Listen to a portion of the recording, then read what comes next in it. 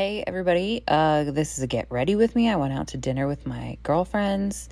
I'm using this iridescent moisturizer, which honestly, I have long nails and the moisturizer just gets underneath my nail and not on my skin. Is there a way around that? Sometimes I use my knuckle, but I don't know.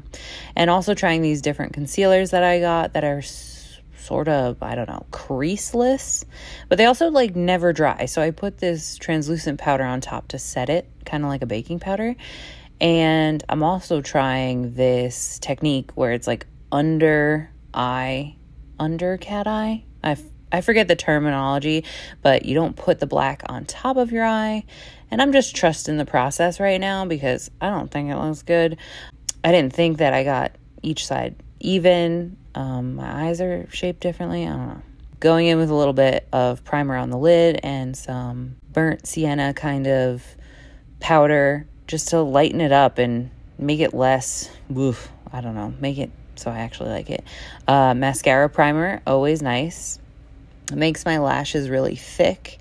And then going in with the princess lash, so nice and dark, really adds a lot.